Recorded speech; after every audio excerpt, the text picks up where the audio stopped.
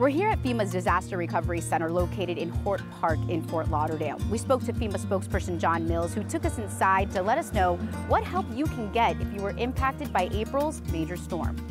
A FEMA greeter welcomes April's storm victims at their Disaster Recovery Center at Hort Park, located on 1700 Southwest 14th Court. Those impacted can walk in and consult with a FEMA representative who will help determine their level of need.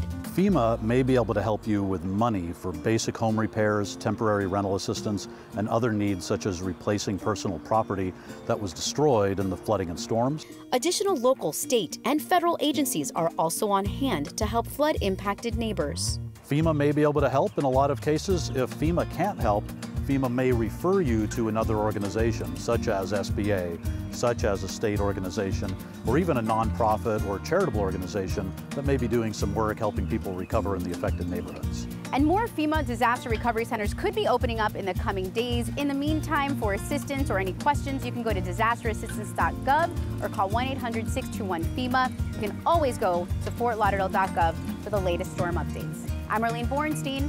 We are FCL.